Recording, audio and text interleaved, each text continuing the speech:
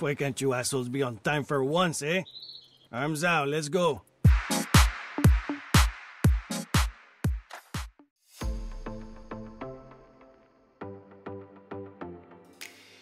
After the success of my How to Speedrun the Cayo Perico guide, which at the time of making this is approaching 1.5 million views and a ton of amazing comments and feedback on that video, I've decided it needed a little update.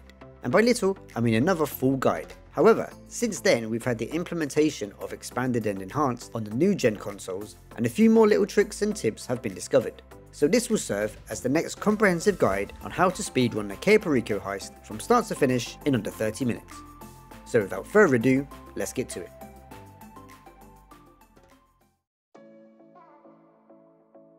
The first thing you want to do is stock up on armor and snacks. Snacks can be found in the lower decks of your Kasatka for free. Make sure you have set your spawn location to the Kasatka. Before launching the first gather intel mission, you want to fast travel to Chumash, and then park your submarine just on the edge of this little bit of land by the bridge. You then want to launch 4 sticky bombs in these locations. I must stress that this particular approach is only worth doing if you're going for an official speedrun time. If not, you can skip this part of the preparation. The reason you are doing this prep is because one of the 5 possible locations for the Velum to spawn during the gather intel mission prep is right here. You now want to register as an MC and start the gather intel mission.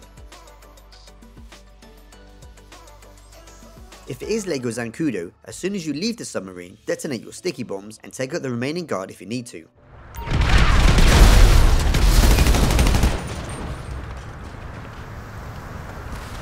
So, we are going back! Now jump into your Velum and fly off. Holding the L2 or R2 triggers on PlayStation while tilting will help your plane climb higher. There is a set height where the Velum will be travelling slightly faster, so staying above 1000 feet should be fine. Head towards the small body of water between the LSIA and the docks. In total, this approach should take just under 3 minutes. If you do get any of the other locations, you can go and blow up the Velums or have a friend on hand to do it for you. Again, this is only advisable if you're planning to submit an official speedrun. You can block certain locations if you know exactly where the Velum will spawn. If you're not planning to submit an official speedrun time, then you're better off just launching a gather intel mission and fast travelling to the Velum location. Doing it this way, the 2 locations at Grapeseed will take around 5 minutes 20, while Paleto Cove will take 5 minutes 30, and the furthest location at Procopio Beach will take 6 minutes and 10 seconds.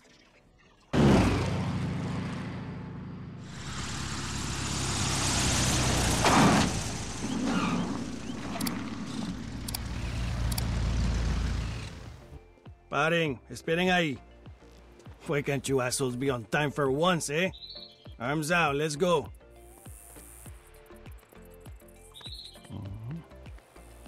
Okay, wait over there. They will bring it soon. Go on. Once you gain control of your character on the island, run towards this dirt bike. You must be careful. If guards get a good look at you while you are in the restricted area, they will know something is not right. Then take this route. Doing small wheelies will help you keep up your speed.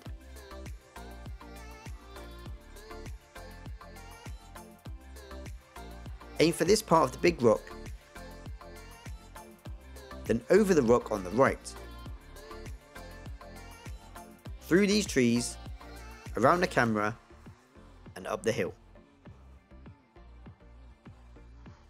If there is a guard to the left here on the road, that means that there will not be a guard near the communications tower, and the signal box will be at ground level. You have moved since you were last here, Capitan. Upstairs, downstairs. You will need to look around. Otherwise, it will be in one of 2 places up the tower. The furthest one is at the very top.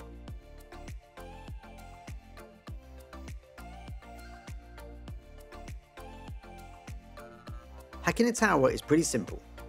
The X icon means times 10, the line with 2 slashes means times 2, and the square means times 1. So 4 times 10 is 40, then 8 times 1 is 8, 2 times 1 is 2 equals 50. 8 times 1, 4 times 2, 1 times 1 equals 17. Once it's been hacked, bring up your phone and access the cameras. You now want to hit right 3 times until you get to the basement. Then hold the analog stick left to scope the target. You'll get either one of 3 primary targets in the glass cabinet or bearer bonds in the safe. As soon as you have scoped the target, access your pause menu and load into an invite-only lobby. This is now much faster on new-gen consoles. You'll load into your Casaca at Elysian Island. When you load in, get into first person to climb the stairs faster,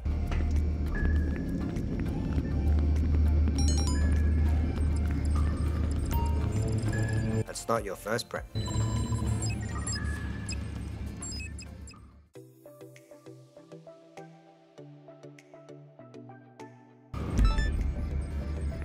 The first prep you want to start is the Fingerprint Cloner. This is because the starting point for this mission is much closer to your current location. Exit the submarine and immediately blow yourself up.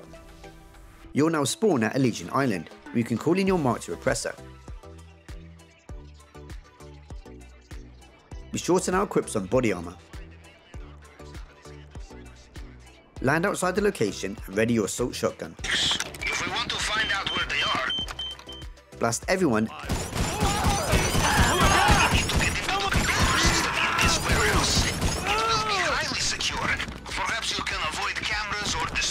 And then bring up your phone to call Simeon. There has to be a circuit box not too far from here. This has to be very precise and doesn't always work, but the phone calls hopefully interrupt some of Pavel's dialogue so you can access the laptop quicker. Aha, they have seen you, yes? Better not to leave witnesses this time. Find the computer. We must get inside and get the location of the archives. For the hack, just click on the red letters in turn. This need of updates. This would never happen at Russian government troll farm. Hack complete and head out. Depending on where part 1 of this prep is, depends on where part 2 will be. Here I've added a map of the locations. Blasting one of the cameras will prevent any attackers arriving when you leave. You are close now. Hit the checkpoints and make sure you're in first person, as this will accelerate your character faster when inside. The cloner will be on one of 3 desks in this area. Anna. Do you have the device? Get it out of there. Back in your oppressor and head towards Vespucci Beach.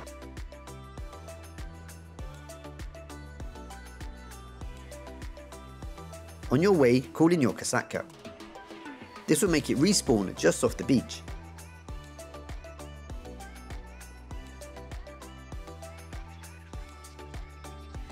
Land the Mark II gently and check in it's stable before going inside. This mission should take you approximately 4 minutes and 20 seconds.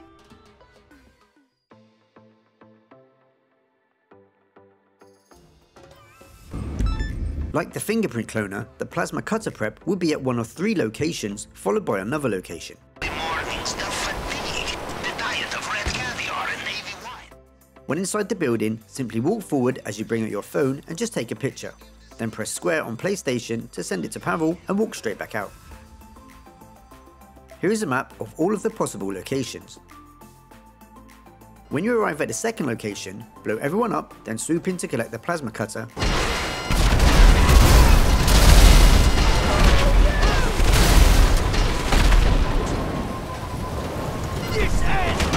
Then swoop back out again. Make sure you trigger the yellow checkpoint in order to move on. The time in between missions is a good opportunity to equip any needed body armor. If you get the furthest spawn location, it should take around 3 minutes, or just 2 minutes for a closer location.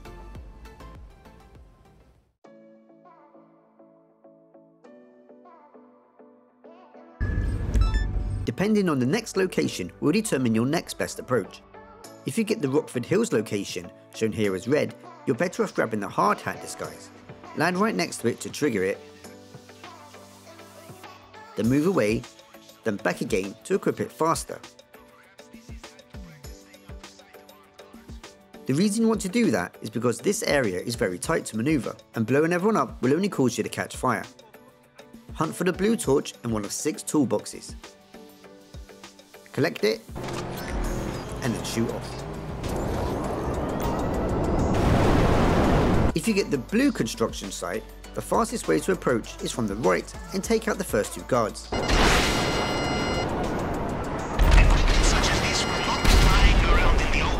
Then hunt for the torch on your Mark II, taking out anyone in your way.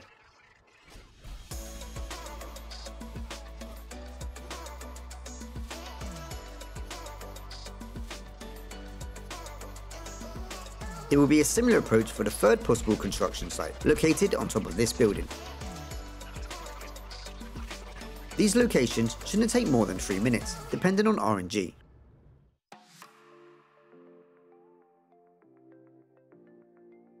Which weapons you choose will depend on whether you're playing on hard mode or normal mode. If it's hard mode, you'll want the aggressor loadout for the assault shotgun. If it's normal mode, you'll want the conspirator loadout for the sticky bombs. I'll explain exactly why when we get to the finale. There are 2 types of missions for this prep. The first one takes ages and will destroy any fast times, and that is the Merryweather HQ mission. If you get this, you can fire a missile from your Kasatka and blow up the Valkyrie, failing the mission. You can then start the prep again. You can always start up a new lobby instead, but you run the risk of not having your Kasatka spawn where you want it to be. It's completely random as to what mission you will get here, with the Merryweather mission possibly appearing up to 10 times in a row. The mission you do want will either be at Vespucci, Schlongberg Sachs, or Penrith building. Vespucci is the best location as it's closer and easier to get in and out of. Land on top of the building and enter that way. Equip a silenced weapon and headshot this guard, then left to headshot this guard, then right to headshot this guard. Attempt to open a gun locker. If you cannot open it, try looking for their computer. Probably unlocks remotely. Then hack the laptop. Hacking is simple, just look for 2 of the numbers together. Once hacked, open the gun locker and grab the guns.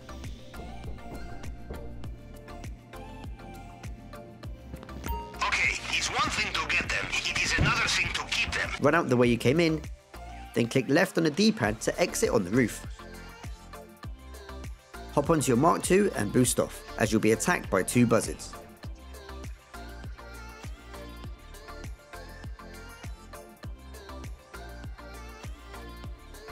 Land back on your submarine and you'll be completed in about 2 minutes 50.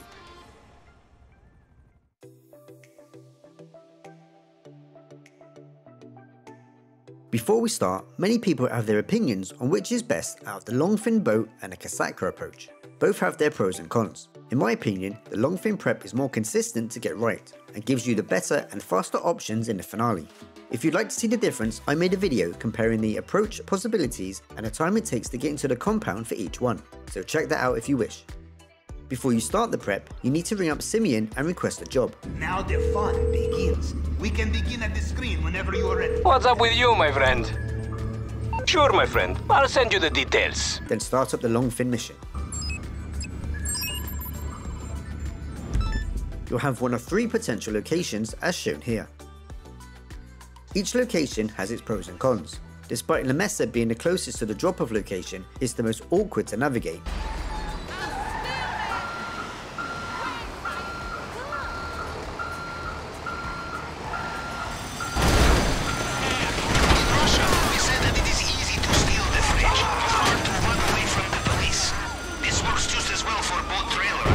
With Vespucci being closest to your starting location.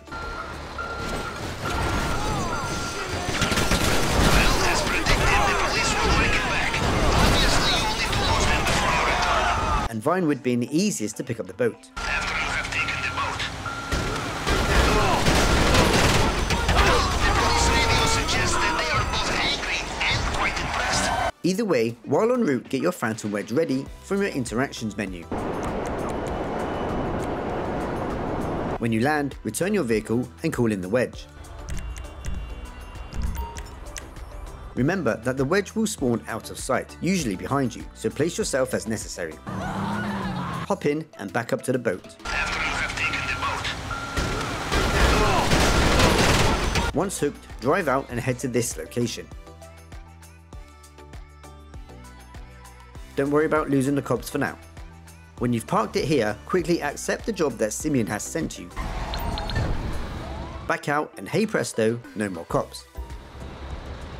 Get back in and deliver the long fin. Deliver the boat to the docks. I have contact who can fix it and store it until we are ready. Having just delivered your long fin, if you're on new gen, then simply start up a new invite only lobby. If you're on old gen, call in your Casaca before you deliver the boat, then return the wedge and call in your Mark II. Then fly back to the Casaca. Those 5 preps are the only ones you need to do in order to start the finale, but that is if you had one of the primary targets from the glass case. If you scoped out bearer bonds instead of doing the plasma cutter prep, you'll have the safe code prep to complete instead. If that's the case, then save this one for last.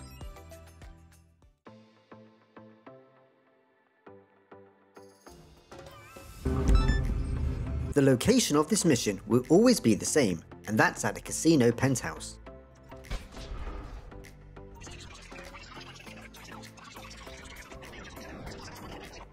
If you own a penthouse here, you can access inside quicker by going in through the roof.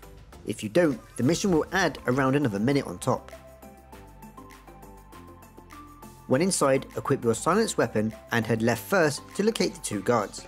If they are not there, head back until you find them. Headshot them both, then get inside with your assault shotgun. The target you're looking for could either be in the bedroom to the right, or in the office to the left, or at the end of the bar when you head far left. Kill him and take the safe code.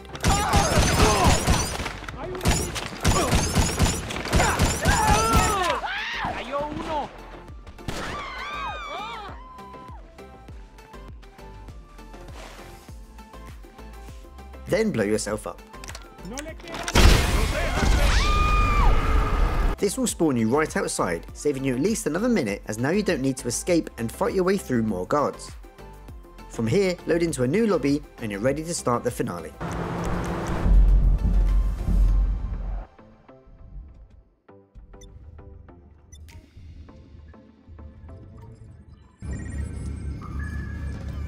The essential steps have been taken, Capitan. The operation has a green light.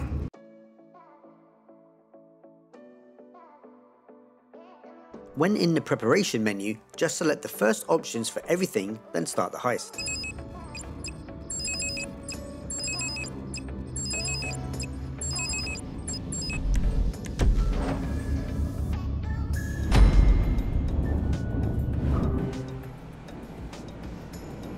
As soon as the cutscene ends, press the camera button twice, which is circle on PlayStation. This will allow you to start steering your boat straight away. Hold the R2 trigger to turn sharper. If you're playing on normal mode and got the conspirator loadout, ready up your sticky bomb and detonate it just before you reach the barrier on the left. This will then spawn you directly inside the compound.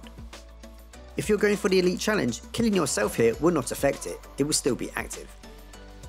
There is now a heavy reliance on RNG, and if you're lucky, one of them will drop the access codes to the door. If not, it could be one of the other 6 guards scattered around the compound.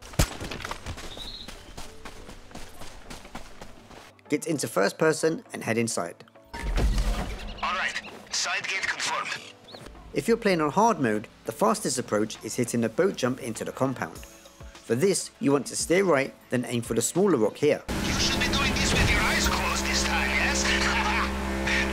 Do not worry, I shall be here. I will not miss this for anything. Hold back on the analog stick for maximum speed. Nailing this correctly will launch you into the compound. It does take a lot of practice, but it's well worth doing. I shall be here. I will not miss this for anything. Now in the compound grounds, you still want to go hunting for the door codes. The bad RNG possibilities here are the only drawbacks to the long fin approach. Bear in mind that this is a speedrun guide and not about maximising the most money, but feel free to adapt your approach as you see fit. If you'd like a guide on the fastest ways to complete the Elite Challenge by filling up your secondary loot bag, I've got you covered, and I'll leave a link in the description as that is all in a separate video.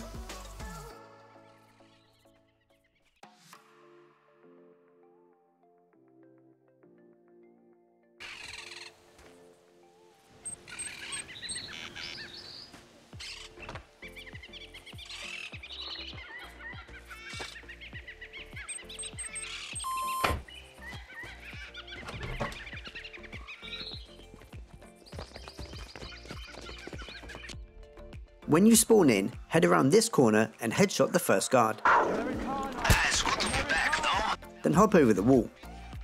This guard may be carrying the gate keys. If he doesn't, then headshot the next guard around the corner.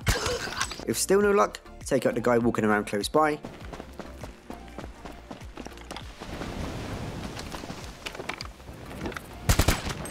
Then the guards at the pool.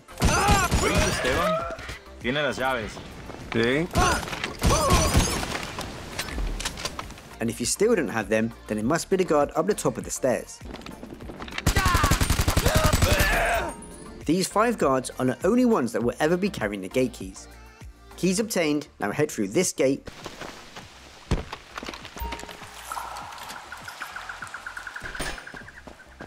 Then start hacking.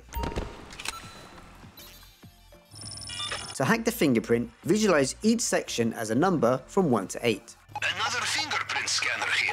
For each part of the fingerprint, start at the tip of the fingerprint and then click right once for part 2, click right twice for part 3, 3 times for part 4, and so on. Okay, standard procedure with the tool. If playing on normal mode, you'll only have the 1 fingerprint hack. If playing on hard mode, you'll have 2.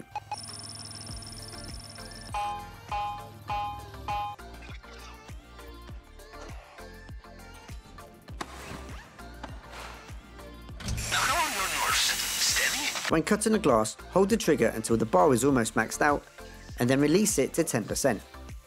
Do this 4 times and you're done. If it's the safe code, keep repeating a combination in your head so you don't forget. You want to press up for numbers 1 to 50 and down for numbers 51 to 99.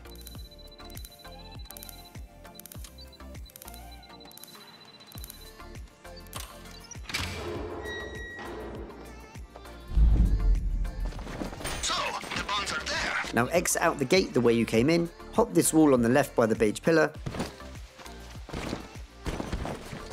then press right on the D-pad to exit.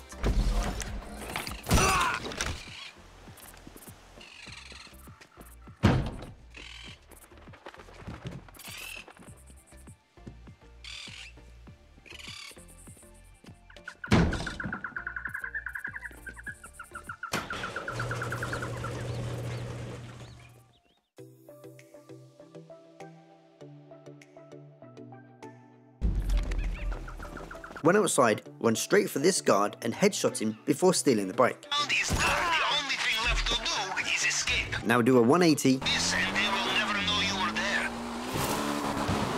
and head over this bank, being careful not to hit any of the killer bushes.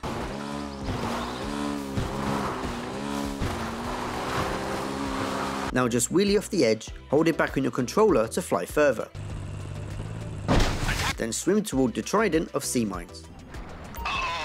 As soon as the writing disappears, you have completed the Cayo Perico heist.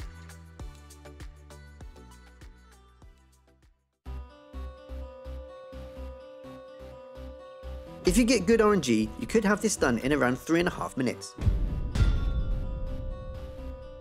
With practice and the RNG gods smiling down on you, you could get the whole heist done in under 30 minutes. So let me know in the comments how you get on. So if you found this video useful, please drop it a like and maybe consider subscribing for more. Do not worry, I shall be here. I will not miss this for anything. I'm BeatsDown, and I'll see you in the next one. Go on.